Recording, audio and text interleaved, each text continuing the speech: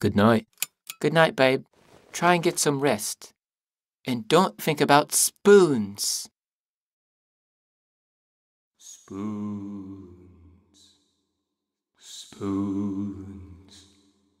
Spoons. Spoons. Spoons, spoons, spoons, spoons,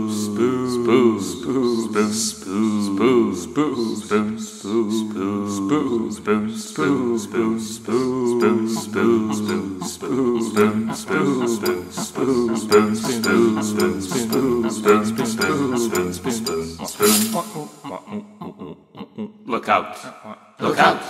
There's something evil twitching in your kitchen. Boogly boogly silverware everywhere. They're terrible, horrible spoons.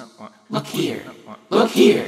They can carry soup or peas or disease. Spoonily, spoonily. Lock your doors, check your drawers. They're terrible, horrible spoons.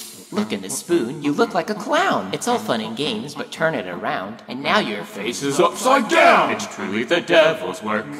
They never slice or chop or spear or whisk or dice or pierce or smear. No, all they ever do, I fear, is spoon, spoon, spoon, spoon. They're terrible, horrible spoons. They're big. They're small. They scoop. They flick. They're silver. They're wood. They're a ball on a stick. They hold solids and liquids. There's nothing that stops. They're convex on one side, concave on the opposite. Spoon, spoon, spoon, spoon, spoon, spoon, spoon. Ah! Spoons. Spoons. Spoons. Spoons.